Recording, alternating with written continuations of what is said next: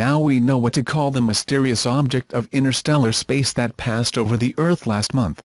The intruder, the first known interstellar body observed within our own solar system, has been called Oumuamua, meaning a messenger from afar who arrives first in Hawaii. Representatives of the IAU International Astronomical Union announced yesterday, November 14. The IAU also approved an official scientific designation for Oumuamua 1I/2017 U1.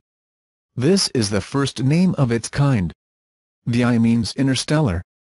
Previously, small objects such as Oumuamua have received standard designations of comets or asteroids, which have a C or an A, respectively, in place of the self.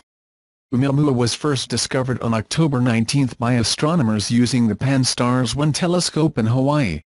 The rather small object was first classified as a comet but was later considered as an asteroid, after other observations revealed that there was no evidence of coma as the cloud of gas and dust blurred around the nucleus of a comet.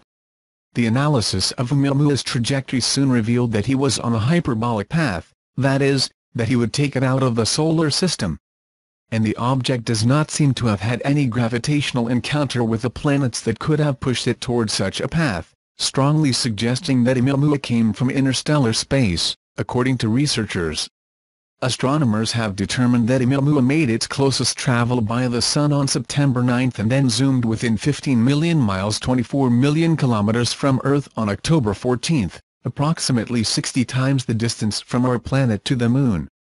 According to the researchers, the object now rushes towards the outer solar system at approximately 98,400 mph 158,360 km per hour in relation to the Sun.